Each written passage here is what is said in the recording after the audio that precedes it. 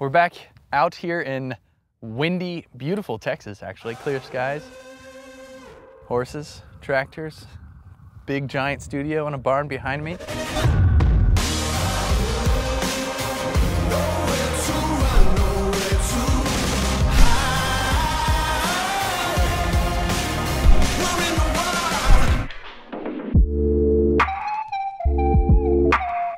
We're gonna be checking out the Noiz Faktory with Eric Meyer. Very excited about that. I'll put links to his studio down in the description if you guys wanna follow him or if you're in Texas and you wanna come check it out. Also, I'm sure you'll be seeing lots of gear in here that you can find on our sponsor, Sweetwater's website. So I'll put links to that stuff down in the description as well. Thank you, Sweetwater, for sponsoring all these studio tours. Let's go see if he answers the door. I wonder how big this place is. Just as a guess, let me know in the comments what you think. What'd you say, 10 square feet?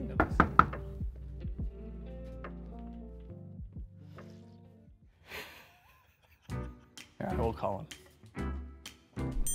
Right? Yes, sir. Hey, Eric. We have arrived. Yeah. I don't know if I should let myself in or not. You should let yourself in. Oh, okay. All right.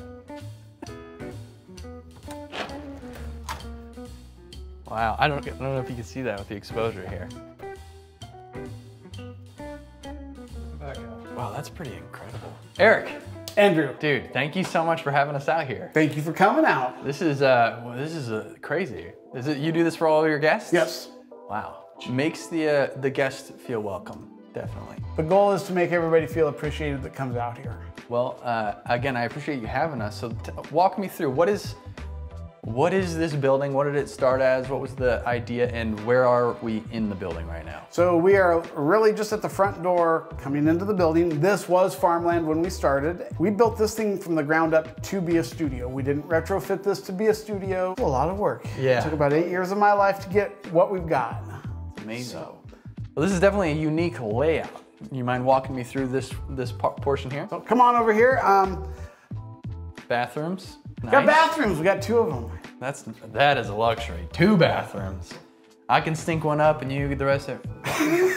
This is one of my small studios. Oh, sweet. So we also do lessons as well. All right. There isn't really anything we can't do in these rooms. We can teach composition, audio engineering. We do piano lessons if you need, guitar lessons, but we didn't want you to have to bring a guitar amp with you. Sure. Just really bring your guitar, plug into the interface, and go to town. All right, so I see there's three rooms there. There are 3 rooms. And are they all kind of like this layout? They're similar, yeah. Nice. So they all have acoustic treatment in them, Yeah. It's like a sweet writing room. Yeah, and they were built really for 2 people in mind, not more. It's very activity focused, if you will. Sure. So yeah, we have the PreSonus Quantums 2626. They get the job done. Dude, this is a nice keyboard for all these rooms. Yeah, so the near field monitors. Yeah, I've never seen fluids before. So these are the Fluid Audio FX50s, and when I was at NAMM, I'd been going around listening to speakers, but I walked in, checked these guys out, and they had something that just really kind of got my attention. This was a byproduct of the speakers that really got my attention. But when I put them in here, I was like, oh my God, these things have a big footprint for such a small speaker. And what kind of computers do you use? These are all Mac Mini quad cores. Holy cow. And they're all maxed out. They all have solid state terabyte hard drives. Yeah. Eventually I'll probably slap another one in. And then so all these desks that you're seeing, these are all made by Wasteland Guitars, my friend Jeremy Robble. Mm-hmm. He's just a hell of a woodworker. That's the short answer. And these are all made out of pure maple. There is no particle board whatsoever. That's nice. It's always nice to have a friend who's a woodworker. All these acoustic panels, every acoustic panel you'll see in this tour. Yeah. My wife helped me wrap. My friend Taylor Anderson helped me build a few of these corner traps and then move them in because they only got heavier as they went along. Sure, yeah. So these all have a 2-inch air gap in the center of them. Oh, cool. Over here we have another one. It's amazing that you have 3 extra spaces. Well, so let's say you had a 5-piece band. I could track drums and you say, hey, I need to record or work on bass lines in one room, guitar lines in another, vocals in another, and I've still got more rooms to go. That's great. It's awesome. Oh, this is cool. I've been going to NAMM for a long time now, and me and my wife, who, you know, she's been going with me, so we just, this is a little of our memorabilia. Man, what a cool collection. I mean, I got my Bootsy picture. Lots of wood. You must have bought this wood before. Oh yeah. Before the recent years. We wrapped up construction, fortunately, well before any of the stuff happened. Oh, okay. So dang, 3, 4, 5. Wow. Yeah, this is nice, man. Okay, so this is the medium room. This one and the other one is the medium room. And on these ones, we're running a pair of Cali N8 version 2s. Oh yeah. I've heard good things about these. Much to my surprise. Yeah. Yeah, this is cool. This is actually like, you know, when I started doing these videos, I did a lot of home studios, and this is really the size room most people are working in, or at least a lot of people who watch the channel, and a lot of friends that I have who are just have an extra room at home if they can trick their girlfriends or wives into, you know, sacrificing one. Yeah. This is now again, these are desks built by Jeremy Robble at Wasteland Guitars. Quantums in every room? These are the Quantum 2632s. And you know, every room has more than likely a Surgex power supply or power conditioner. Mm-hmm. So are you you're a player as well? I am a player. I consider myself mediocre at best because I've been shown what, in my opinion, the best are, so I have to work twice as hard to be half as good, and it's kind of disappointing. Yeah, that's the curse of working in the studio. I'll take you over into production room number 5, which is... Sure. Yeah. Oh, this is nice. How did that happen? Oh, that looks fun. Party time. I wasn't expecting that to be... This is where you were when we were knocking. You're up here partying. Yeah, yeah. Nice sign here. Yeah, well, Price Howell, he painted that for me, and... Oh, dang. Yeah, I really like to support the mom and pop shops around, you know. I want to get something like this for the back of my new room above the stairs. I'd love to get something with like an LED or something around it. Well, that's why we put a big old French cleat on the back of it so I can put backlighting on it should I want. Yeah, yeah. French cleat, all right, don't forget. This is the guitar built by Jeremy at Wasteland. The unique thing about this is all these inlays were done by hand. Wow. The guitars, this 8-string and the other 2 7-strings, they are Forsagi custom guitars made by a guy in Pflugerville. Yeah. So this one happens to be 8 strings with 29 frets. Oh, this is cool. I put a kill switch on everything. Beep, beep, beep, beep, beep, beep, beep. You know, That's it's like fun. set the world to blow up or something. Yeah. Like this Black Schecter, this was my first 7-string ever. Diamond Series. I got one of these, but mine's probably a lot cheaper than this, but this is called a D chord. And that is an awesome D chord. I'm sensing a style of music in the rock world, hard rock, heavy metal. I mean, I like my metal, I like rock. I like good music in general. As long as it's good, I really don't care what genre. So we're also running, you know, some Cali N8s. Nice. Got the complete Mac Mini. What are you using Pro Tools, Logic, Ableton, in Reaper? all the rooms we're using Studio One and Logic. Studio One, there we go. And in the studio, we're using Logic, Studio One, and Pro Tools. Ooh, I like that sustain pedal. That is cool. Does that come with the complete one? No, I've had that forever. That's cool. And I never can figure out how to use the second pedal. Oh, okay. Is it supposed to be like a dampening? I guess you can assign it. You're doing a lot of your like day-to-day work up here? I do it all over in here. Yeah. We do a lot of live studio performances. As time permits, we're starting to branch out into gear demos and whatnot, guitar stuff. Sure. Oh, that's cool. So you guys do video stuff too? Mm-hmm. So it's really more of a multimedia production facility. Cool. It's not just a recording studio. Like we'll do guitar clinics. We're even talking about doing guitar camps, bass camps. Oh, cool. So this is the storage, and oh yeah. This is our little tribute to Nashville, if you will. My dad, who's a retired teacher, would acquire instruments for auctioning to help students with their education. college or otherwise. So Yeah. these guitars, signed by Rascal Flatts, Shadazy, Josh Grayson, Kelsey Ballerini, and then of course storage. Yeah. It's a luxury. You got a giant room for storage. That is amazing. No matter how much room I have, I don't have enough. Yeah. I've been building this for 8 years. The studio was opened about probably 3 or 4 years ago. Okay. And then it took me, that amount of time afterwards to finish building this, because a lot of this was done by myself. Yeah.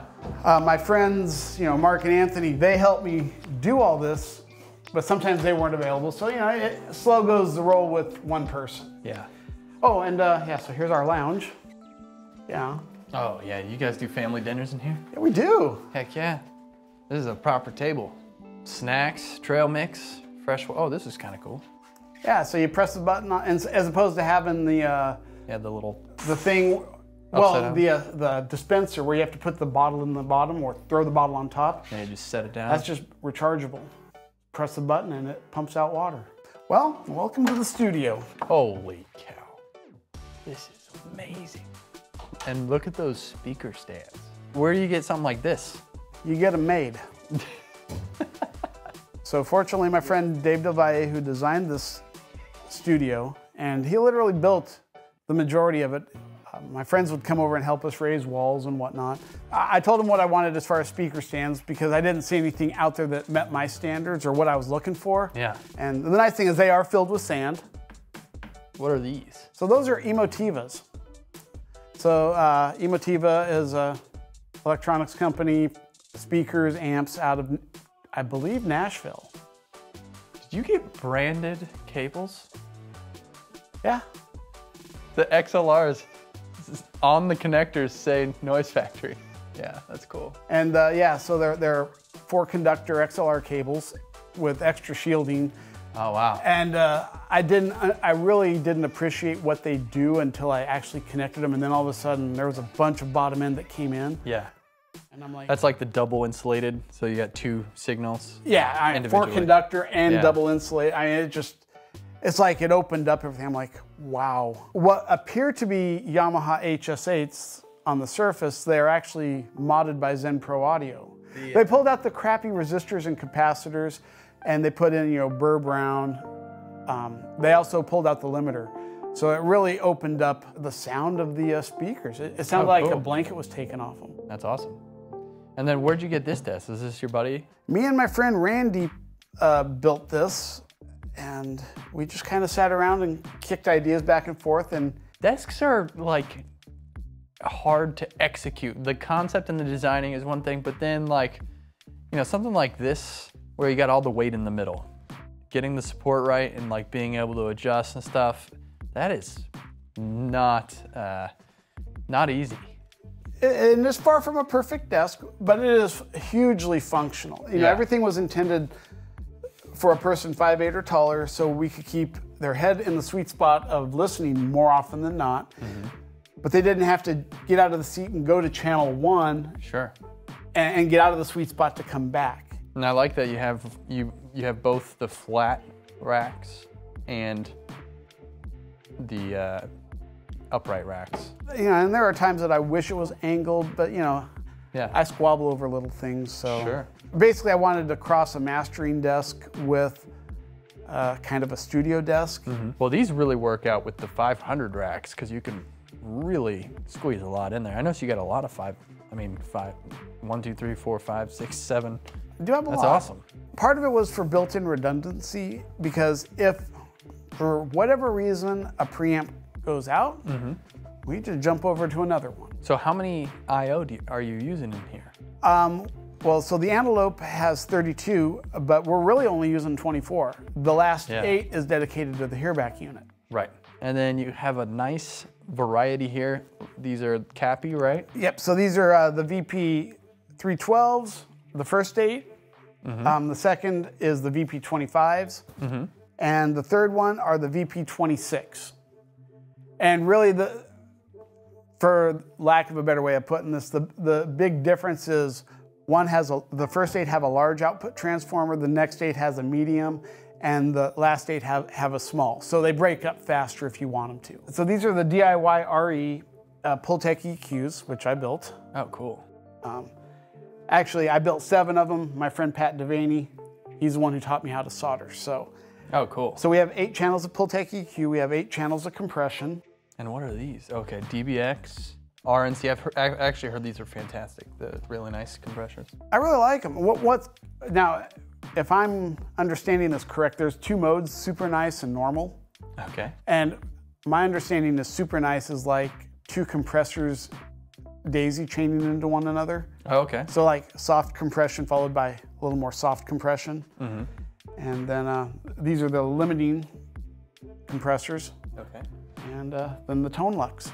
Mostly preamps or? Mostly, yeah. So, our reamp module. Mm-hmm. You can tweak tones until your heart is content. We have Chameleon Labs 581. And then we start getting into the boutique stuff, which is the AML Easy 16s. And then these are actually tube mic pre's, Sound Sculptor. And we have the Sound Sculptor 73s. We have germanium mic pre's, which these are out of Italy. They come as a kit. Cool. And these are Yanlu, which, memory serves me correct, are Harrison mic pre's. Okay. And then these are Total Audio Control, and these would be AMAC. Nice. And of course the Warm Audio 312s. Yeah. And then I have 8 spaces for overflow for the future should I decide to grow. Sure. Is that 24 up there? That's 24. And then you just, if you want to sub for something, You can have create extras? any channel strip you want. Yeah, that is nice. That's fun. So so if you have whatever brand of console, you have that one basically flavor of mic pre strapped across whatever channels. Yeah. Well, here you can make your own channel strip to your satisfaction. Yeah. And are these audio accessory? They are. Patch bay? Yeah. Good eye. Yeah, man, those are good. I like those. Just a little extra space.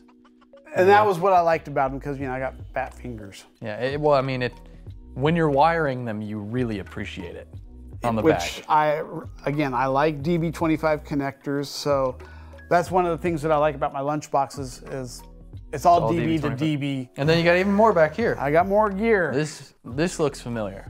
I haven't done too much Audioscape yet. I've heard fantastic, reviews and stuff on their gear. How do you like it? I like it. Particularly on their bus compressor, my favorite thing is it's an internal side chain. Mm-hmm. So it's fixed. I don't have to worry about wiring out to another piece of gear. Sure. That decomp, that thing sounds killer on snares. And this stuff's made out of Daytona. Chris Yetter,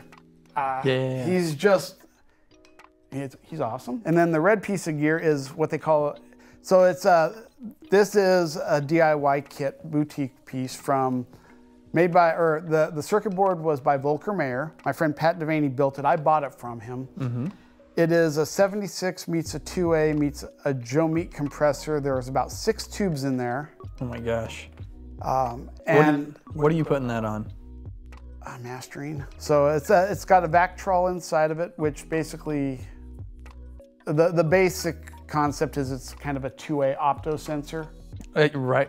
Yeah, we were just talking about that. Which they don't make Vactrols anymore, from what I've been told. And then we have the 76s, the 2As, the EQPs. How do you like these, and what do you like using these on?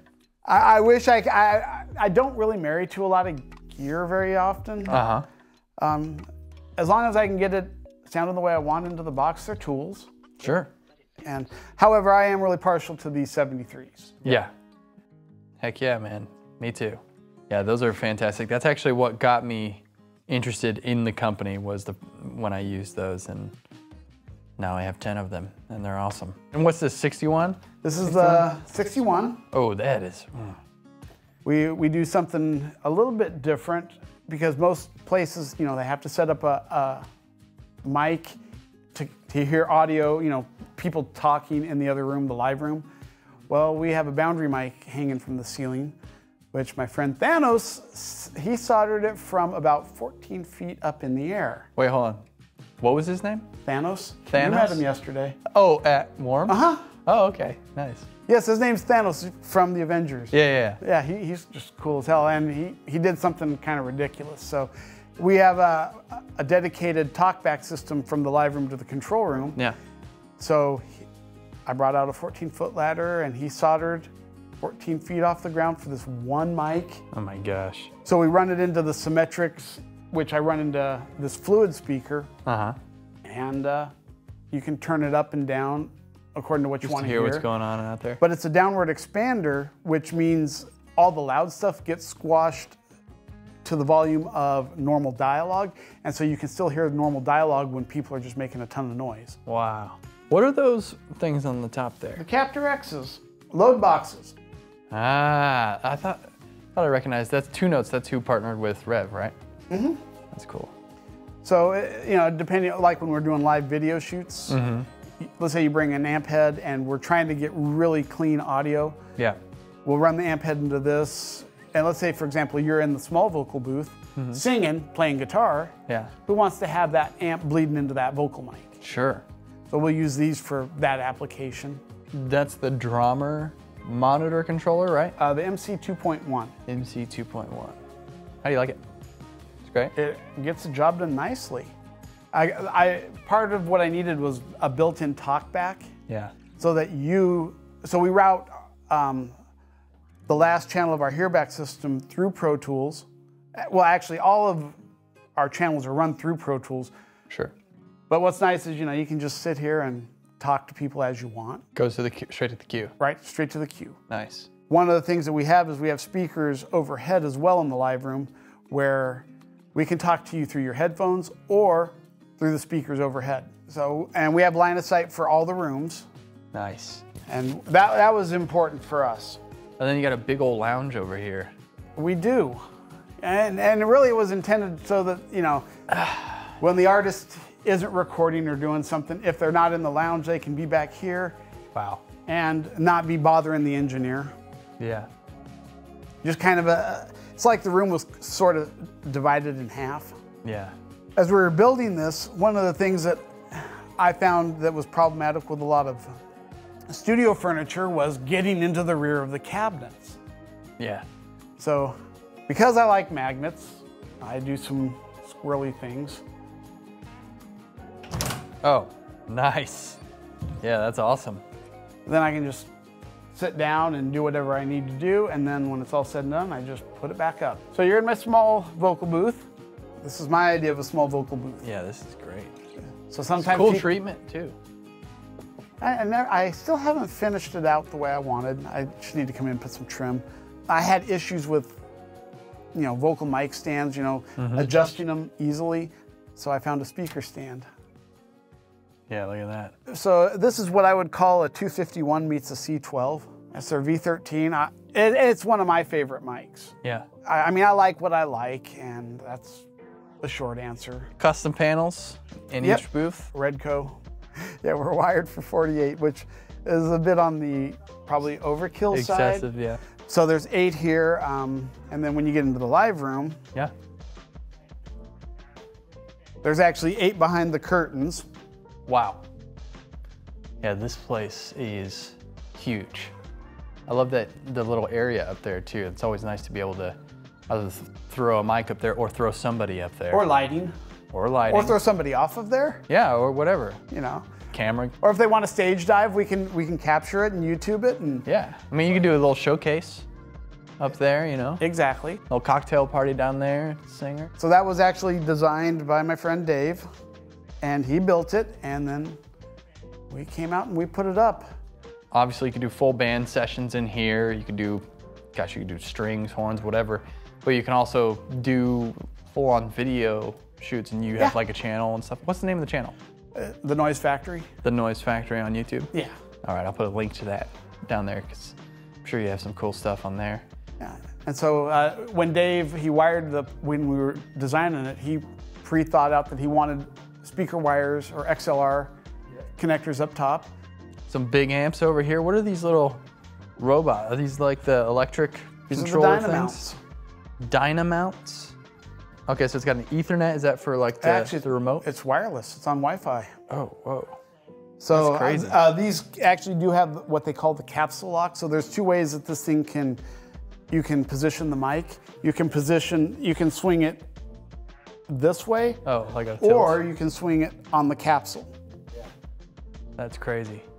So because this is not a small space, walking the longest line all day long gets old really quick. Well, also it's nice to be able to put a mic up and then adjust the position in there.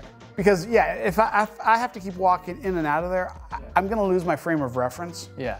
All right, so you got a theme here. You like the crank stuff? I was having a retail store-ish, and I'd bought some of their stuff, and then shortly thereafter they went out of business, so I never parted with it. I actually like the amps. What's ironic about them is the clean channels are actually really, really good. This thing's a Fender Twin, the Frankenstein, so if you're a Dimebag Darrell fan.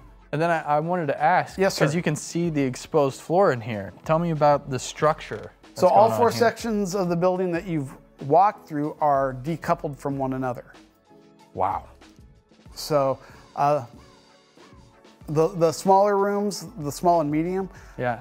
that section is not touching the control room, and the control room, the vocal booth, and this room, they're not only not touching each other, but they're not touching the walls or the ground or the ceiling. So it's a box Wow. inside of a box. Wow. That is, that's cool. So you basically poured the slab, built the barn, bones, and then built more rooms inside it. Yep, so everything's sitting on U-boats. Wow. Yeah, this is great to be able to move these around, the drums and... So like the bass traps, these are double-sided. They have a 2-inch air gap in the middle of them. And so, sometimes we have clinics with artists from other countries, so they remote into this big old 65-inch TV. Nice. Okay, so tell me about that a little bit. You do clinics as well? Yeah, I have a lot of guys from other countries, Italy, Norway, and now Puerto Rico. If you want to attend a clinic, be it from Gianluca or Faro or Demetrio Scopoliti, they'll remote in and you can actually ask questions and conduct a clinic. That's amazing. Learn whatever you want. Where'd you get the idea to do that? All the things that frustrate me in the world, I'm trying to change. Yeah, That's what I'm doing here. that's awesome. So, like for example, who's a drummer you'd like to learn from that lives in another country?